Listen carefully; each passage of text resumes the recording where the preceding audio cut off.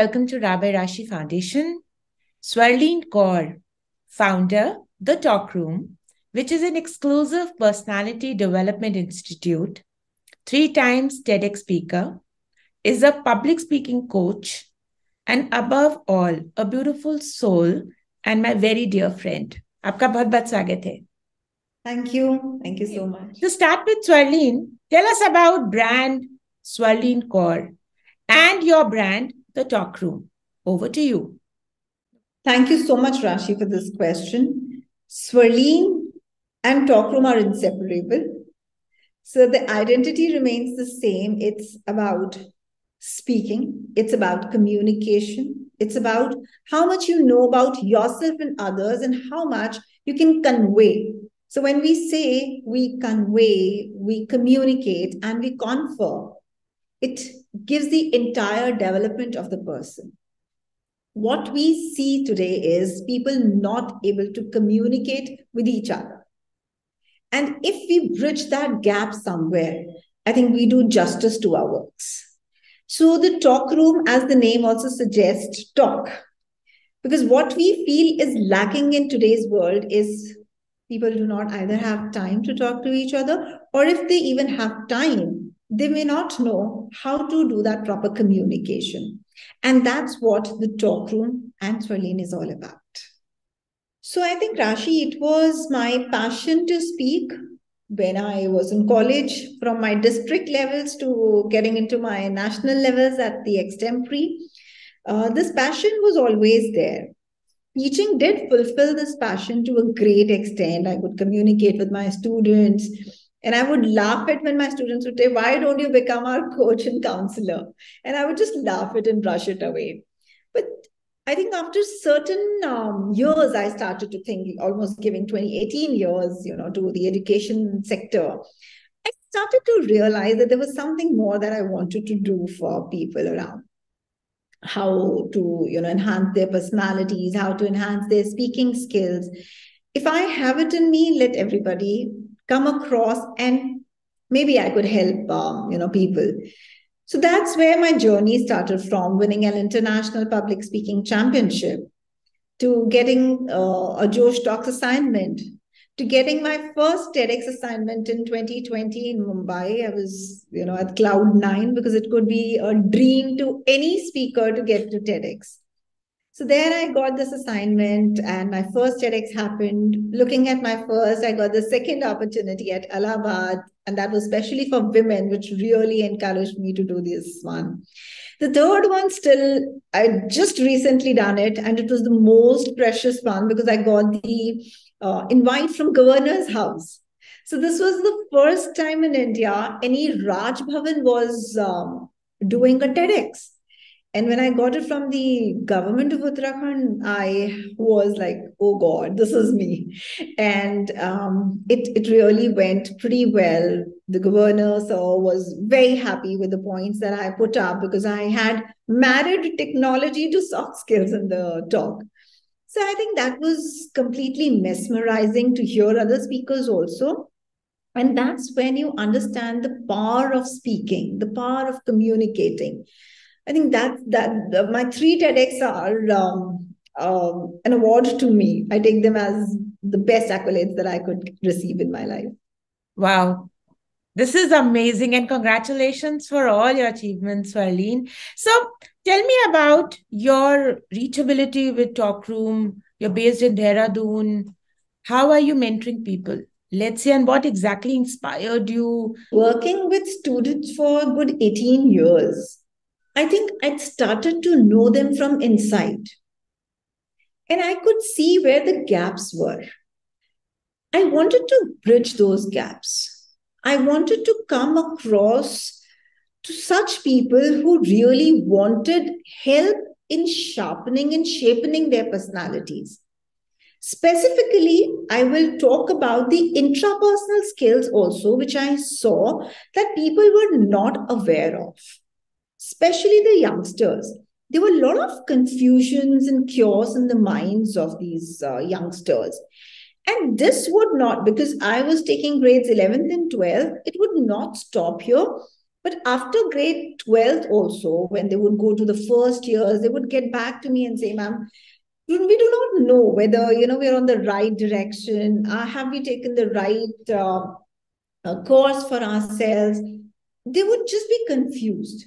The reason which I thought was that they were not prepared with their own skills. They had never honed their own skills. They had never got the opportunity to understand themselves. So that's where I thought that the biggest gap was. And this I thought could be just covered up when they understood how important their skills could be. Maybe communication, maybe self confidence, self esteem. So I thought something has to be done. And that's where I quit my job, resigned from being an HOD of the English department in a school. And I thought that it's high time I have to work for them. So gradually, my students, first of all, it was my own students who started coming back to me. They trusted me, they'd seen me, and they showered a lot of love. And there was a lot of mouth publicity happening through them. And I started getting assignments from Singapore, Canada. We've done some in Saudi Arabia, Riyadh, Dubai. We've done some in Bahrain.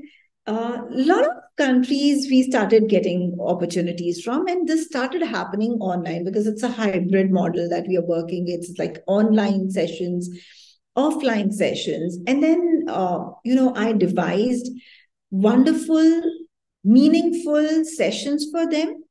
We incorporated some tests, psychometric tests also for them, which helped them. And we joined hand with some psychologists who could help us understanding these scientific traits of the personalities. So this really worked well. I think that blend of science and humanities is always a great blessing. So it came as a blessing to us too, and people started responding more. And that's where we could see the change also happening. People trusting us more because they knew it was also with a blend of science. So this came as just not putting up in the air that we are doing soft skills, but it meant changing and making your belief more stronger with the skills you have. We are just going to hone them. We're just going to shape it. You already have it in you. So the offline mode and the online mode both started working well after the lockdown. And today, I think I'm working pan-India across the globe. And I have almost 500 plus clientele as of now. Absolutely wonderful. Super proud to hear all this. Okay, Swarleen, what exactly is LSRW and its impact? LSRW is the backbone of communication. L stands for listening, S stands for speaking, R is for reading, and W is for writing. So when we blend all these together, I found this very valuable when I saw a few children could speak well, but the others were very good listeners. They were introverts, but yet very good listeners. I also observed there were a few of them who were very good writers. So my students, almost 15 of my students, my mentees, are coming up with an anthology, a book, because they wanted to write their feelings. So listening, speaking, reading, writing, all parts, all forms of communication, we blended one course for it, and we impart them to the clients, wherein they can sharpen all the skills, but also, let's say one is too much interested in writing. They get the opportunity to write with us. Some have become blog writers, some have become co-authors, and there are a few who would just like to speak. But for speaking also, it is important you know what the content is like, right? Where this writing part helps them. Reading enhances their vocabulary skills. Reading helps them getting more cognitive about their skills. So this is a interrelated parts of communication that we have formed one platform for all the clients. Wonderful. I think deep knowledge about your own subject and what you're selling is very important. And that is what you are telling us here, Swarleen. Okay, so you have a hot selling book, Good Vibes Make Good Lives. Tell us about it and its availability. So good vibes make good lives, as the name suggests. Well, people have been laughing to me and said, why didn't you write good vibes make good lives? So this is for all the husbands. Well, good vibes is about what good vibrations you carry, how you carry them, and how they are your strengths, and how to create those good vibes. So this book has, it's basically a fictional, I must say, fictional piece. 10 stories, all related to different aspects of personalities. Somewhere in some stories, you see more about confidence. The other times, it's a decision making skill. The other time, it is through a protagonist, we've come out with these skills. So, this is available on Amazon, on Goodreads, it's available on Flipkart, it's available on Kindle as well. And it's available at our office as well. If anybody wants to read it, they can buy it from there. The thing that always encouraged me to write this book was I always wanted to do, writing. I was always into writing. So this book encouraged me. When I wrote this book encouraged me to share it mostly with the youth. Because when they are confused, when they are in the state, when they're in that temperament of what to be and what not to be, I think this book could help them. With a very easy vocabulary, it comes with simplicity of the language. Why? Because I wanted everybody to read it. So I thought this could be one book which people would read and just think, this is me. Maybe one character just they think of, like in 10 of the stories, this is me. It's the connectivity that I wanted to bring in within me and my audience. That was important. So beautiful. And the way you're speaking about so passionately about the book is encouraging me to buy one and read it fast. This is wonderful, Swarleen. Okay, tell us about your success mantra and the CSR activities you're involved in. So, Rashi, I have always believed in karma. What you give comes back to you. I mean, that's what I believe. And I have strongly believed in doing. Your plan of action will only come into being when you start working on it. Otherwise, it always remains a thought. So, desire to do something with what dedication you are doing it and the determination that you have inside of you. Trust me, when I started with the talk room, I was sleeping barely 3 to 4 hours. And to my surprise, I was still not tired. I still did not feel the fatigue. And there I realized how much did it mean to me, how much importance it had for me to bring that awareness of the skills to people around. Today we talk of students having soft skills important because they have to get through an interview. I started thinking, why not introduce it right at the age when children are going to their schools? So this determination of doing something has been my success mantra. And I still believe there is no shortcut in life. I've always believed fail, fall, so that you rise. Because until you have not tasted something bitter, you will not know how sweet actually tastes. So that's the mantra of success to me. And I think I've strongly believed in this. I have lived with this idea of never giving up. Because the day you think you are done, you're actually done. But the day you think there's a lot to do more, you just keep on working, because there's no word as perfectionist in my dictionary. It's a myth for me. The more you do, the more you crave for it, but still you never attain it. Our success belongs to our own selves, believing our own selves. How much do we believe in our own capacities? How much trust we have in our own abilities? Could be another success mantra. So these things have really helped me and have encouraged me to do better any day. I have never gotten up all these years with the thought that, oh, I have to go to work. I've always got up with the thing, oh, that's another day. Thank God. I have my work to do because somewhere I made my passion my profession. So that's how I think even God has helped me. He has been kind enough. All my gratitude to God for being there and helping me out. The CSR activity that you're talking about, that I am working towards, I have always believed that our corporate social responsibility, our management concept, whereby we integrate social and environment concerns in our business operations and interactions with the stakeholders, it really means a lot to me as well. Because if you see, the purpose of this social responsibility is to give back to the community, is to take part in maybe the philanthropic causes and provide positive social value. So as of now, I'm working with 4 NGOs.